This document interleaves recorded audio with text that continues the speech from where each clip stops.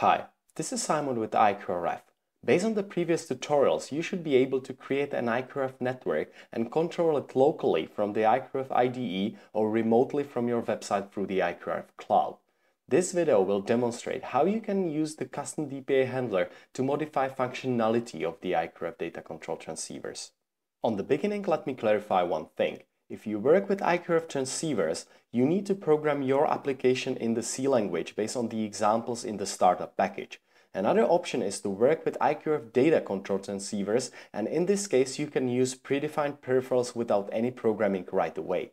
The custom DPA handler then provides you with full flexibility in modifying the predefined peripherals or creating your own ones based on your specific needs.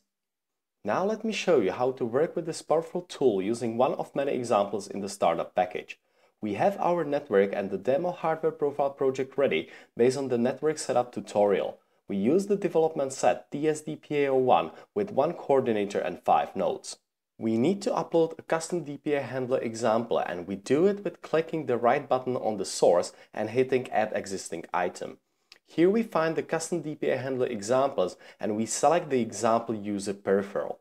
In order to understand the custom handler application, we double-click on the C file and the source code gets opened. Let me now highlight the key lines of the code.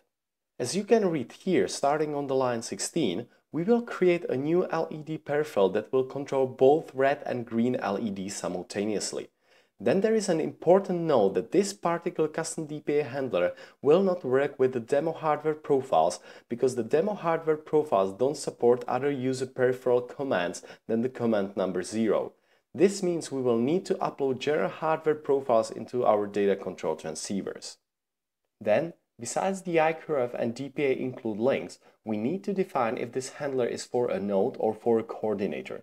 In the case it's for a coordinator, you need to uncomment the line 25. Starting on the line 49, we implement one user peripheral with a hardware profile in the user area, that means hardware profile number 0101. Then we define further information regarding the peripherals such as peripheral number. User peripherals start from number 20, so that's the one we will use. Then we check if the DPA request is for the right peripheral, if there are no data in the command, and what should happen if this is not okay. Then we set up how the commands should be processed, how to switch the LEDs on, how to switch them off, how to pulse them, and how to get a state. And that's it. We save this file with Ctrl S and we go back to the IDE. We need to compile the source code, and this could be done by hitting F10 or this button. Now we have the hex file ready for an upload. As we read in the source code, we cannot use the demo hardware profiles with this custom DPA handler, so we need to download them from the internet. We go to the IQRF.org, then to the download section, and here under the DCTRs you find the general hardware profile zip file. You download and unzip it to the DPA file of your startup package. We go back to the IDE, hit the right button on the plugins and select Add Existing Items. Here we find the general hardware profiles and open the coordinator SPI and the node SPI general hardware profile plugins. You can see that the files were added to your plugin list. The last thing we have to get prepared is the TR configuration. With double click here, we open the TR configuration window and we go to the hardware profiles. The only but very important thing we need to do here is to tick this checkbox to make our custom DPA handler routine called. Now we need to get all our files uploaded to our modules. Let's start with the nodes. We make sure that the custom handler hex file, the node general hardware profile, and the TR configuration are selected for an upload. We plug one node transceiver after the other to the programmer, and hitting F5 we upload all selected files. Once we have it done for all nodes, we deselect the custom handler hex file, the node general hardware profile, and the TR configuration. We select the coordinator general hardware profile and upload it to the coordinator transceiver. If you had your network bonded and discovered already, you will see that you don't have to rebond and rediscover it again. You can double check this clicking on the refresh button on the IQMesh Network Manager. Now let's test it. We go to the terminal and we prepare the DPA request to be sent out. Let's say we want to control all of the nodes, so we send a broadcast command with FF. As you remember, our new peripheral is number 20, so that's what we fill in here. To switch the LEDs on, we send the command 01.